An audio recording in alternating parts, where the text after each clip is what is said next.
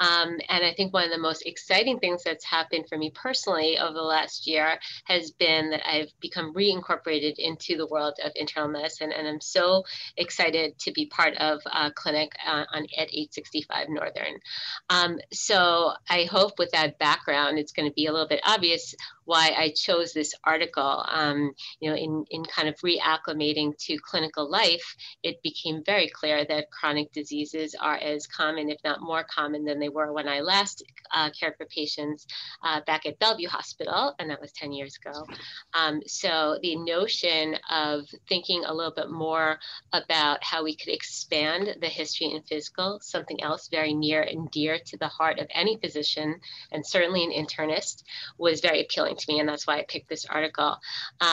You'll see that it's also an article that delves a little bit into validity criteria, which I think is something important as an educator for us to think about. So I was kind of excited that this was a group that took on not just a trial to look at the benefit of what you will learn today to be an expanded history and physical, but also to make us understand what evidence we look at to say this is a good tool. This is something that we might want to use.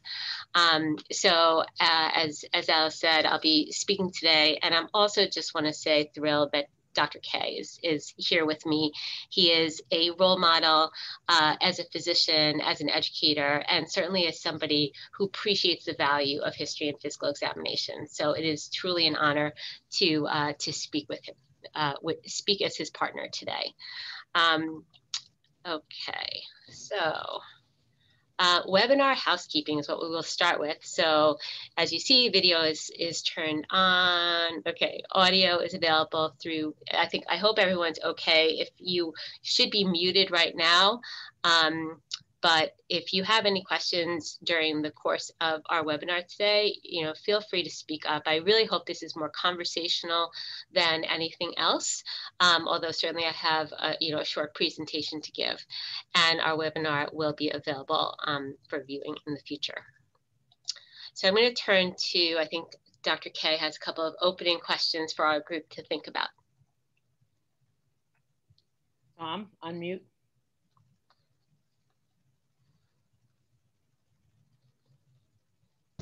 Should I also, I guess the questions I'm asking you to think about as go through Judy's presentation. I want to thank her for that very nice introduction. The feeling is mutual. But how are you currently approaching the history and physical exam in your clinical setting for patients who present with chronic disease? Do you focus on the patient's goals and priorities in developing your management plan? So when you are speaking, we like you to specify your setting and the learners that you have with you. So we try to build a sense of community here. Does anybody have any thoughts to these two opening questions that Dr. K posed?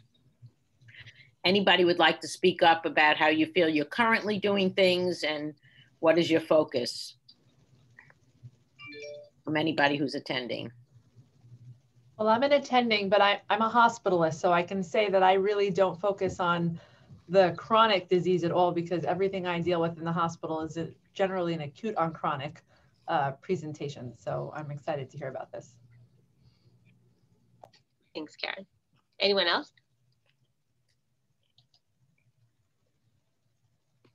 Rosemary, anything you want to say? You work in the outpatient setting. Yeah, I mean, I've just been seeing a lot of new patients. So I'm still at the stage where I'm gathering the sort of whole information, and I can't say I'm spending any more or different energy on the chronic diseases versus just the whole knowing, everything. That's helpful, and welcome to Northwell, Rosemary. And Rebecca, I hope it's okay if I call on you. Do you have anything to add from your perspective? There might be two Rebeccas here. Who do we have? Are you calling Rebecca Schaefer? Yes, if it's okay. Hi, yeah. So I've been reading this article. I definitely, there were aspects of it, especially I just finished residency, that I think it's kind of like dependent on how much time we had. And I wish that we had more time to go into all these factors, but I was part of like a specialty clinic within my residency clinic that really, it was like an interdisciplinary approach to it. And so we actually did have a little bit more time. We had like a pre-huddle where we did focus on a lot of the psychosocial factors. But I know that, it's hard to put that into every single time that we see like a new patient or every visit, but definitely we're able to do some of the aspects of this sort of 360 H&P. But that was because I was lucky enough to be like part of that clinic. All right, well, thank you. And hopefully what today is about is for people to see, how this is possible and how a tool might drive that kind of care of a patient. So thank you all for the contributions, and let's get started. So the goals for today are that I am going to introduce this innovative method of gathering biopsychosocial elements. In this case, it really came from the measurement of students as they performed with standardized patients in OSCEs, which I imagine that everyone on this call knows about. We're going to speak a little bit about validity evidence, as I said, and we're going to then discuss the implications of an expansion of the history and physical. They called it the H&P 360 as an intervention to actually improve the care of patients with chronic disease. So I hope this is this will be a common scenario for many doctors, or something that, no matter what you do, you can relate to. So the patient is a 55-year-old man with a history of diabetes for the last 10 years. The patient presents with a chief complaint of burning in his toes bilaterally for the past 6 months. His diabetes has been poorly controlled with a hemoglobin A1C in the range of 10 to 12. He takes metformin once a day. He has not visited his ophthalmologist this year for the past 2 years, and reports a 7-pound weight gain since the start of the pandemic. So I hope that is a case that everyone can relate to. So as a point of background, and diabetes is one of several typical chronic diseases that we manage. We know that chronic disease is common and costly. 90% of every healthcare dollar goes to treating patients with chronic disease. That's a staggering number. It's a little bit more than 3 of every $4 spent goes to treating chronic diseases. 4 in 10 adults have 2 or more chronic diseases, and 47% of the total cost of chronic disease is actually attributed to obesity. So pretty staggering numbers. And with this in the background, the care for a patient with chronic disease cannot be the typical care of seeing a patient for me as an internist, seeing a patient once every couple of months. It really needs to involve a whole system. And the chronic care model that was designed, this goes back many years at this point, involves contribution from the community, the health system, really acting in coordination as a team, to produce a patient who's informed and activated. And that word activated is really important because it's about being proactive in healthcare, but reliant and working in concert with a prepared and proactive practice team. And it is only with all these elements in place that we can hope to achieve improvement in outcomes and kind of take away from those dismal numbers we just saw.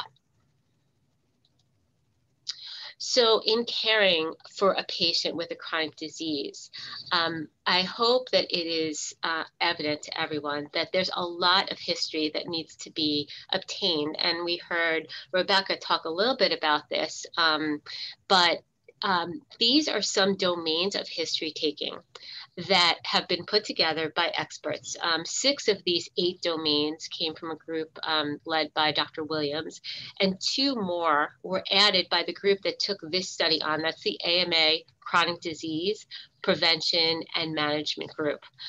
And these are important because they're really cardinal elements that people believe are necessary to hear from a patient, to abstract from a patient in order to best care for them if they have a chronic disease. And I want the group to pay particular attention to these 8 domains because they will come up over and over again during today's talk. So perception of health. This is what is asking the patient, what is the perception of your health? What are your goals and priorities? Delving into psychosocial concerns, relationships with others, who can they rely on, resources that they have accessible to themselves via family or community, their functional status, and biomedical factors. So if we think about our typical history and physical, or history, I would say, they don't always include, and they rarely actually will include all of these factors. So it is with understanding that this is the necessity, the domains, that these domains are the necessity in caring for patients with chronic disease, that we bring us to our article today. And that is, this group said, we have to do better. We have to create a history and physical and H&P that incorporates and encompasses all of those domains in order to best care for our patients with chronic disease. So that's what we'll really focus our attention on today. So as everyone here knows, the H&P has a long history in medical education. We expect it as one of the deans at the medical school. I'd say this is the absolute one of the minimal expectations of our graduating students. We call these EPAs today, for entrustable professional activities, that every student graduating has to be able to conduct a complete history and physical exam. In fact, our students start this on day one of medical school, and that is the case in many medical schools these days, that we start learning how to take histories and physicals early on. It is clear that the traditional H&P has not been updated to reflect chronic disease, and I would even say that's the case at our school, is that if you look at those domains, the typical H&P lacks attention to those domains. But it is important, and that's why this group, again, the AMA Chronic Disease Prevention and Management Interest Group, took this on. So the research questions that were addressed in this paper, I'd say one is actually a goal and the other is a question. So the goal is that that this group describe the development, administration, and validity, again, we're going to come back to validity in a moment, evidence for this expanded H&P 360, which measures students' abilities to collect key psychosocial information, and not only collect that information, but you'll see that it helps motivate and direct providers to synthesize a management plan that is attentive to all of those elements. So that is a description and one of the outcomes of this paper. And the other is a question that was asked and answered, and that is, what is the impact between learners using this expanded H&P 360 versus a traditional H&P? And that's what we'll answer today. So reliability and validity, these words get thrown around a lot whenever we're talking about tests, experiments, research, etc. And I thought it's a nice opportunity to just delve into this for a few moments.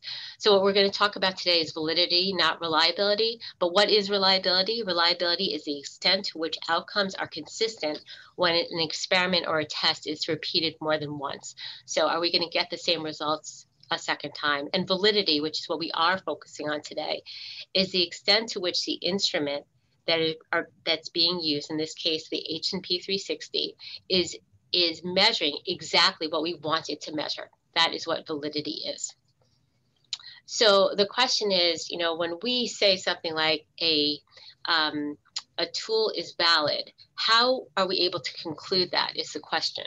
And to answer that, we go back to a framework of what is validation. What is the evidence that we need to look at? What are the categories that allow us to make that statement of this is a valid tool? So again, just want to spend a few moments on that because it is such a critical part of this paper. These are the 5 categories. This comes from a framework by Messick, again, dates back to the 1980s, but these are the 5 categories. So test content, very briefly, is providing evidence to demonstrate that the content of a test is related to the learning that it was intended to test. Response process demonstrates that the assessment requires a person to engage in specific behavior necessary to complete the test. Internal structure actually delves into and examines the relationship between the scores on individual test items and make sure that they align with the construct, or in this case, in our example today, the domains that they are intended to assess.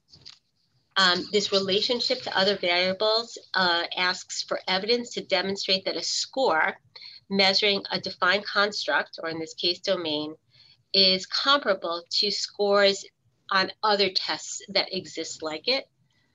And testing consequences asks for evidence to describe the extent to which consequences of the test are congruent with the proposed use. So, there are a lot of papers about validation. This paper happens to go into a great deal of evidence about this, and I thought that's why it's important to just think and explore what validation frameworks actually mean. So with that as background, what did this group do? So after they built the H&P 360, which we're going to talk about in just a few moments with more detail, they recruited medical students across 4 schools across the country, who are all actually involved in an AMA-sponsored project called Accelerating Change in Medical Education. These were MS3s and MS4s, and they totaled 159 students evenly distributed across the 4 schools. These students participated in one of 2 OSCEs. The students, once they were randomized to one of the 2 OSCEs, were also randomized into a group which utilized the H&P 360 and another group which utilized a standard H&P. In participating in the OSCEs, the people who rated them were SPs, and they were experienced SPs who were well trained, more than 10 hours of training before they were ever allowed to, to be a rater for this study. And finally, the study provided the validity evidence that we just went over, and I'll go into a little bit more detail about that, but not too much. So how did they build this H&P 360? So it was a long and iterative process, and it really started with understanding those domains that we talked about before. This group brought together faculty members from 15 medical schools. And because this was a tool intended to be used on students, they brought students into this discussion as well. So they brought students together from non-medical schools, and they built a template, which you're going to see in just a moment. They role-played this template, and from that, they learned that they needed a little bit more than just a template, and they decided they needed an interview instruction guide, which they then went on to create and pilot before they ever used this in a test in an experimental setting. They piloted on 144 medical students. So that's how they built the H&P 360. And how is this H&P 360 different than our traditional H&P? So what you see here, and this will go on for 2 more slides, are some areas in black which are more traditional: the HPI, the history of present illness, biomedical problems and concerns, more typical. The ones in red are the ones that align with the domains that I presented before. So these are the ones identified as being more important or really instrumental in caring for a patient with chronic disease. So for instance, patient perception of health. This domain encompasses patient understanding and insight of disease, of their illness, their own self-assessed level of control, and very importantly, their own strengths and barriers. Patient priorities and goals means that there's attention paid to actually documenting and asking about what are your priorities, what are your goals in treating this illness. Psychosocial problems and concerns addresses the mood, thought pattern of the patient, as well as pertinent social issues that we need to understand in order to care for patients in this complex chronic disease model. The social history similarly encompasses more than what we would typically think of as the traditional social history. It includes very specific attention to relationships with others. Who is your support system? Who is going to help you? Who is going to drive you? Because we understand that caring for a patient with chronic disease requires that. Resources, this domain encompasses food security or insecurity, housing stability, financial resources, and so forth. And then functional status, what are they like, how are they functioning on a daily basis? And finally, the assessment of and plan in this H&P 360 is more than just the problem-based assessment and plan, but includes these items as well. So a shared assessment of the level of control, a trajectory of this condition, shared goal between physician and patient, psychosocial influences, strengths and barriers, and what is the team going to do? How is the team going to intersect with this patient?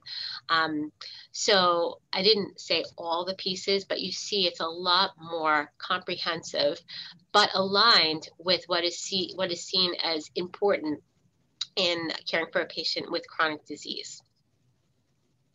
So I know when I read this, at the beginning of reading this, I was a little bit overwhelmed, but I was also inspired to think, if I had an H&P, if this was taught from the beginning, I would always be thinking about these elements as I cared for patients. And I think that's what allowed me to persevere.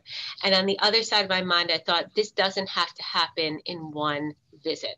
This is an H&P that happens over multiple visits. This is about longitudinal care with a patient incorporated into a team. So moving into our experiment, as I said, the student was randomized to one of two cases. So with as much effort as was given to the creation of the H&P 360, the authors created two OSCE scenarios using a similar or parallel iterative process. And the two OSCEs that they chose, one was a patient who was poorly managed with type 2 diabetes. A second was a patient who was slightly overweight with hypertension. And a student was randomized to one of the two of these. And then within it, half of the students participated with the expanded and half the students participated with the traditional H&P. In order to measure how students performed in these stations, a 24-item checklist was developed. So the max score on this OSCE, if they were perfect, they got a 24. Most of the items on this checklist were dichotomous, meaning yes or no. The student did it or the student did not do it. But there were a few that were partial, meaning the student did it, the student didn't do it, or the student partially did it. And while all of these items blueprinted to again, going back to those same chronic disease domains, there were also a portion of checklist items that were really just about communication skills. And all of this material is actually part of the material that we sent out.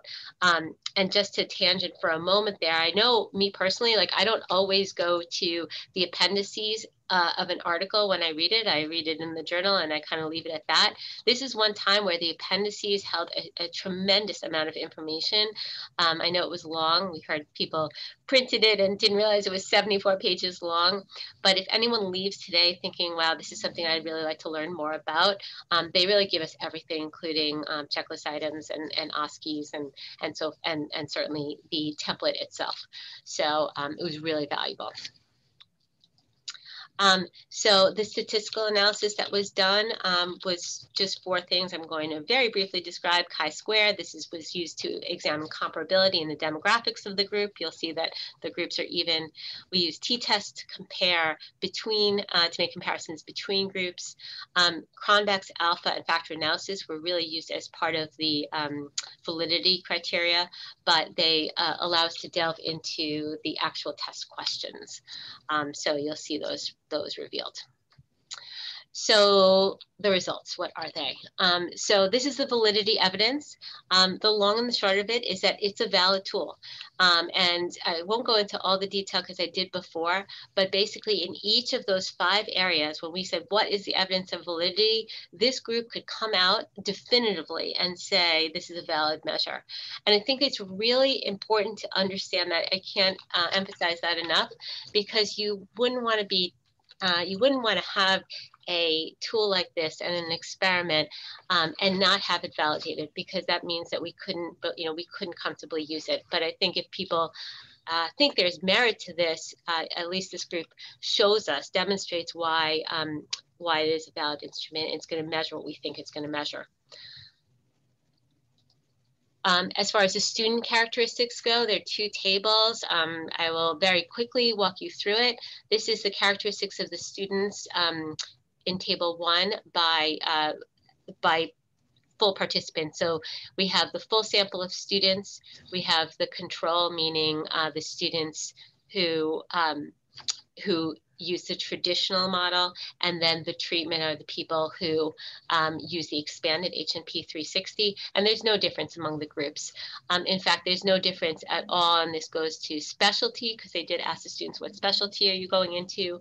The year in school, I said that there were 3s and 4s, male versus female, and which case they were part of. There was a small difference among sites, only when you look at the site 1, site 2, site 3, and 4, only with regard to the year of study. But basically, you can conclude from this that they're very evenly matched students. And this is the big table of outcome. And I boxed in red what this means. So when we looked at this, at their performance on these OSCEs with this max score of 24, the control group, meaning the people who use the traditional H&P, they scored a mean of 10.99, and the treatment, the students who use the expanded 360, their mean score was near 16. That was a difference with a p-value less than 0.001. And what you don't see here, but I will tell you, the effect size of this is large. It's extremely large, and it means that the impact of this modality, the H&P 360, was large. And these differences hold true even when you look at groups like primary care, their chosen specialty, their year in school, male versus female. Everything means that everything shows us, and even with insights, everything shows us that there's a big difference between the control group and the treatment group. So that's what this revealed. We have some questions for discussion, and yeah, I want to open it up. So, Alice, you look like you were going to say something. Right. I was just going to say, Tom, you want to open this up a little? Sure, absolutely. These were just some questions that we put together ourselves, but we certainly would appreciate any questions that there are from the audience, is how they currently practice the H&P and how the new 360-degree H&P would actually change how they actually perform their H&P, and how would it better address the patient's own priorities and goals. I think this is very interesting, and that it perfectly reflects how we changed our H&P once we're actually in the clinical setting.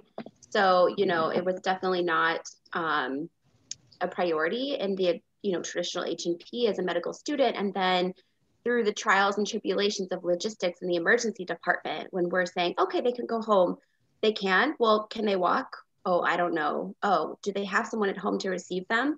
Oh, I didn't ask that. Oh, who takes care of them anyway? Oh, I have no idea. Oh, they can't bathe themselves. They don't even have a walker. So it's really funny, because once we got through the first couple years of residency, we actually formulated a very similar 360 approach, where we say, okay, how are you doing? Are you hungry?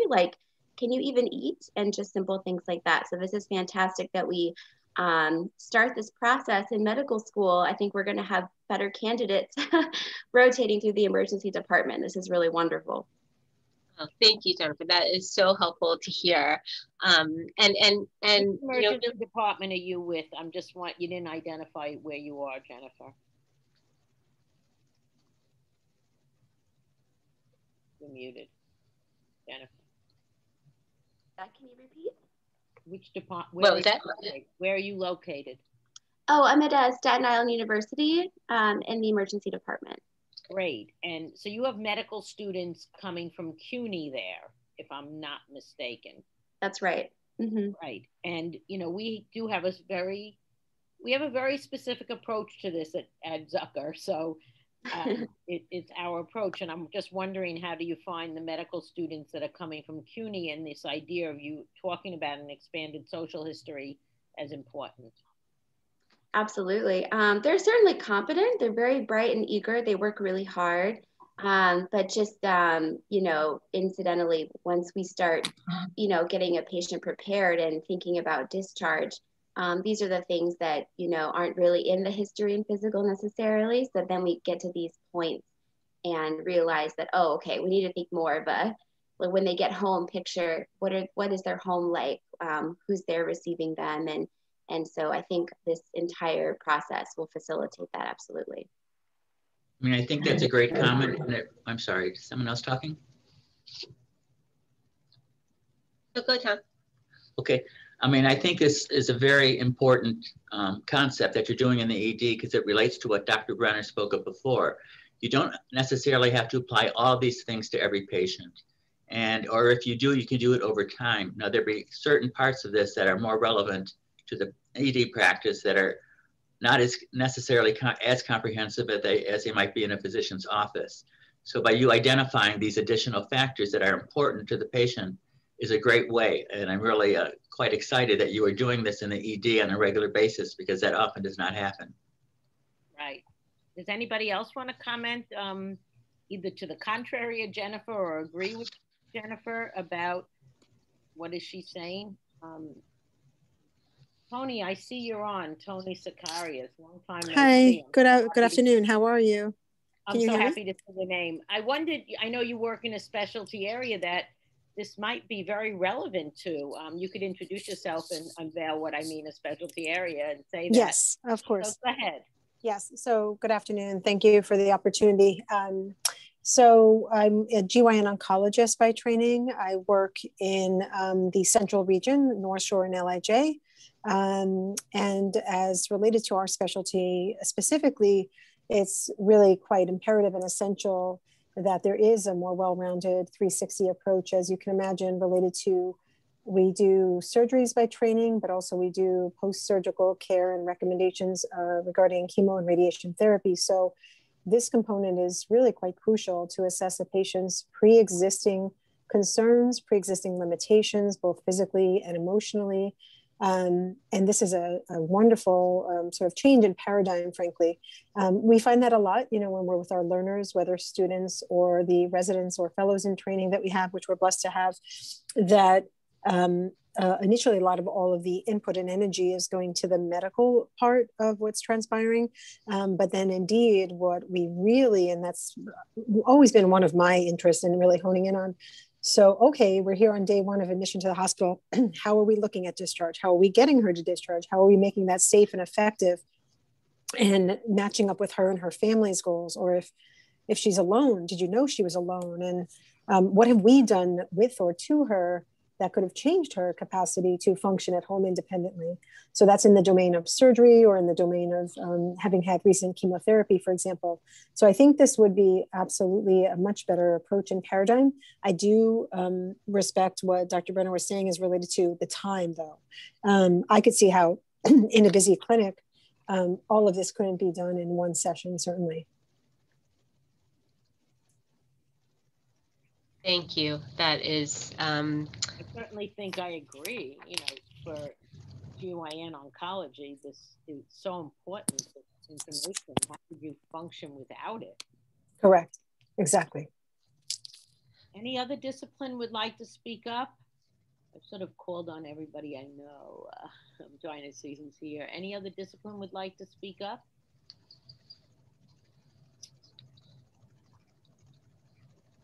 So what about the next question, Tom? Go on to the one that's in orange, red color. What do you think about that? We haven't talked that much about physical exam as history. It's mostly history. Right, the 360 is history, but the history drives the physical exam.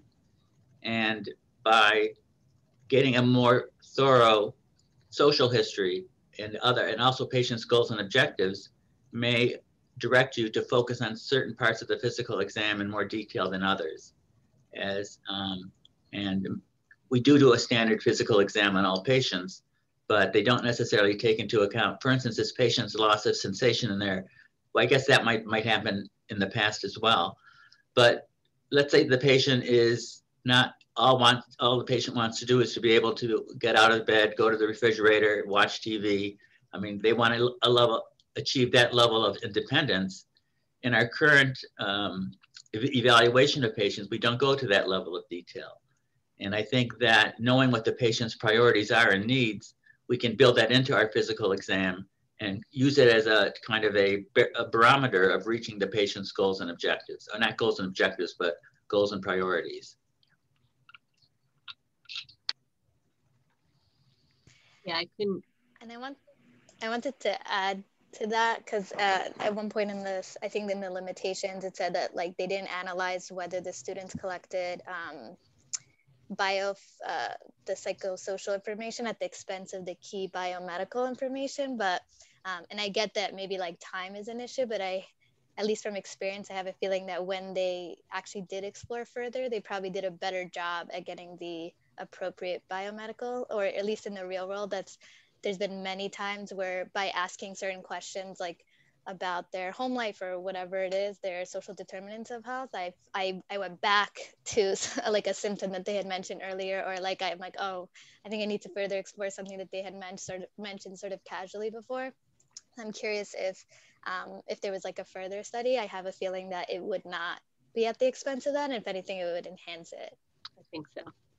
And I'm glad you brought up the limitations, because that is one. There are others as well, but minor ones. One of the things is there may be a different curriculum around chronic disease at each of the institutions, and there is more work to be done for sure. They actually had people document their histories and physical, their histories, and that is being done now as an analysis as well.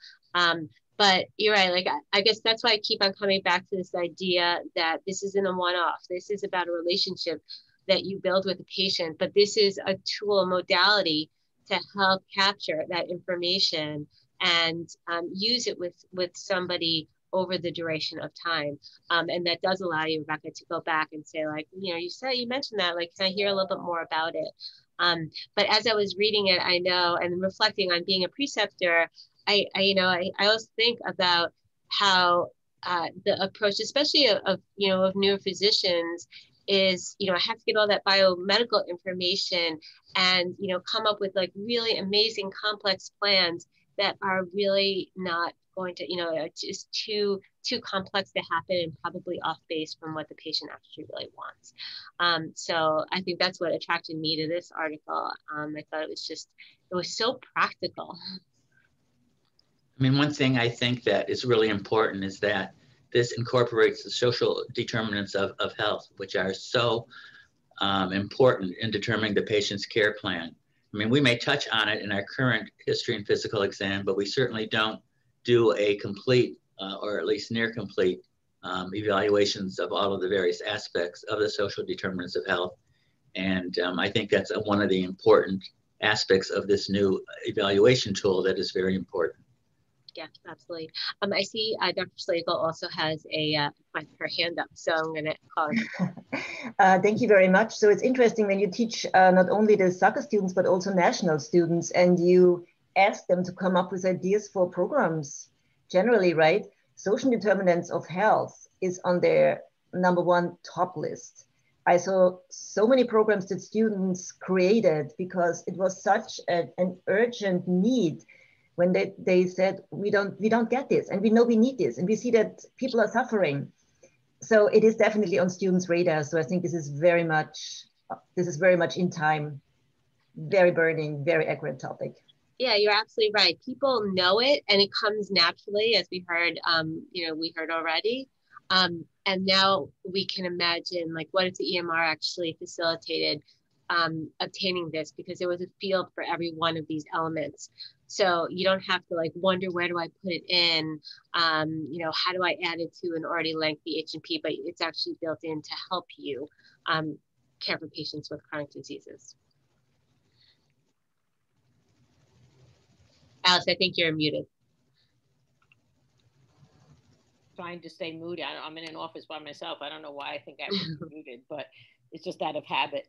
I did make in the new app I have on just-in-time teaching, and there, that's in Apple and Google Play, there is a JIT, a just-in-time teaching tip on how to incorporate the social determinants of health into the precepting encounter. So all of you who work with learners, as was said by, I think it was Dr. Reyes, if I got her name, if I remember correctly, from Staten Island, like they've learned they've had to do this, but it doesn't mean the learner in front of you knows how to do this.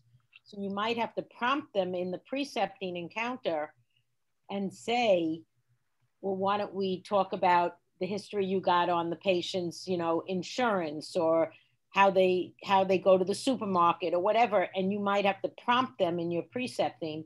And this JIT is specifically on prompting for that expanded social history. And I think it's important to do that.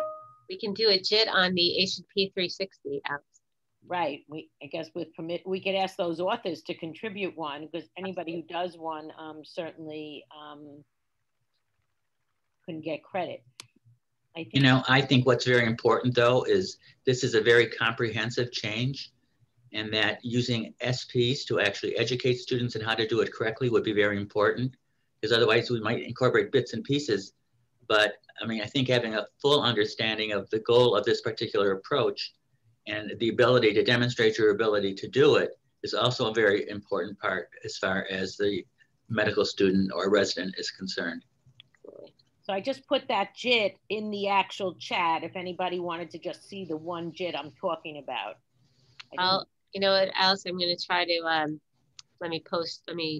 So I just want to ask something though, and I want to make a comment. I hope people can comment on this, and then I'm going to let Wendy go in 1 minute to close us out. So this is how to precept what Judy put up, and it goes down and it talks at top about the social determinants of health, and then it goes in how to precept this if you keep going. And the 5 micro skills to precept this. So it's very, very practical. I just want to ask, you know, everybody talks how there's so much less physical exam going on, and I know you're all clinicians, but I actually just went for my annual. And I was very impressed with my primary care. It's an annual. I only go once a year. Thank God I'm healthy. And she did a very thorough physical exam on me. So I was like impressed, because, you know, everybody's talking how everybody's in a rush and people do focused physicals. And I think it's important, if you don't do the comprehensive physical, you may not get to the need for this expanded social history. Any comments on that? Like the physical, as Tom said, prompts what you questions. Tom, anything on that? I'm sorry, are you talking to me, Alice? Well, anybody, because when we think about the physical, in many environments, people are doing focused physicals now. So in a focused physical, to get a diagnosis, there's a good chance you don't connect all this. That's okay. Go ahead, Ro. Okay, I'm going to play the naysayer. Okay, go ahead. So the physical exam in an annual exam for someone like you who's healthy is mostly theater. It's mostly so the patient feels that they have had their hands laid on and that something was done. It is unbelievably rare that I'm going to find an unexpected finding on a head-to-toe physical exam that I'm not otherwise looking for, that I didn't get clued into from my history, in which case it's a focused exam in that area, okay? So I disagree that I expect to find anything and that it helps me somehow take care of the patient's sort of psychosocial things. I think more would be, you know, I was in a practice where for a new patient, I would walk in the room and the patient would already be gowned. And I would say, oh my God, you can't do that. I want to see the patient in their street clothes, talk to the patient in their street clothes. Looking at the patient in their street clothes tells you a lot about the patient, right? So there are many other ways to get, and then if there's 4 kids in the office with them, you know that young mother or somebody has nobody to take care of the kid. There's other clues you can get in other ways and parts of your interactions with patients that can also clue you into these things. Okay, that's interesting. I appreciate a contrary opinion. Absolutely. I think Dr. Reyes and Dr. Schlegel also have a comment. So I want to, Dr. Reyes, would you like to answer? And sorry, I was just trying to look for the app, and I found a couple for SDOH. I just wanted to confirm it's an actual app that we can download. It's an app called JIT. So I'm putting it in the chat. It's JITT Infographics, and it's in the Apple Store and Google Play. And that app has many infographics. This is one of them. Okay? Jennifer, you're going to love it. It has a ton. Yeah. And Jennifer, I'd love to talk to you offline about maybe some contribution to it. But I just want to give Wendy one chance. Or I know, Elizabeth. Okay. And Wendy, get your slide up, and then Elizabeth, or progress the slide for Wendy. Yes, I'm going to do that. And Elizabeth? Oops. Yeah, so basically, now I just want to contribute. My annual is kind of scary because it takes a couple of days, and they're really serious about it. And suddenly I get this whole thing of what could be wrong, which then, you know, knocking on wood never is. But it's probably because I don't have several kids with me. I'm alone in my office, but it really takes a couple of days, and they're very strict if I don't show up. It's quite interesting on the time when it's time to talk with me about the results or the finding or lack thereof. So it is kind of scary every time. Different. It is different, yes, it is. Wendy? Do you want to close this out before we go to conclusions? Yes, that'd be great. Thank you. This will only take a couple minutes, but we will be looking at the bibliometrics, specifically through the altmetric platform for this particular article. So if you see on the left-hand side, it tells you in which platforms this particular article is mentioned. There were 2 news outlets. 2 of them were actually news pieces that were produced by the AMA about this, and it's 2 separate kind of posts that they had created, and they refer back to this particular article. Also, if you look at the number of tweeters, so there are 5 tweeters who have tweeted something about this particular article. And there was an upper bound of close to almost 23,000 followers for the 6 users. So that kind of gives you an indication of exposure, at least, of the article to readers. One thing I always like to highlight is the number of Mendeley readers who've saved this particular article onto their Mendeley library. There's been studies that indicate that Mendeley reader statistics are better indicators for the article being cited back compared to, let's say, a tweet. So there's 10 Mendeley readers, and what was very interesting actually was that it gives you statistics of the demographics of the Mendeley readers. The one that you see here on the slide itself are the demographics of who accesses the article, but if you look at the Mendeley demographics, most of them actually were students, which was very interesting, as opposed to, I think there was one researcher, but a majority of them were students, and there were 2 students who or 2 users at least, who associated themselves with the social sciences as opposed to medicine. So it's very interesting in terms of kind of overlap, or just kind of overlapping, I guess, between different subject areas, and that it wasn't specific to just medicine. And then, like I said, this is a breakdown of the demographics of the people who've accessed this article, a majority being from the US. Thank you. I think is interesting because history and physical, I think, has, medical education in Europe is 6 years most of the places. It's a whole different system. What's interesting here, I don't see Canada represented, or are they? Does that map include Canada, Wendy?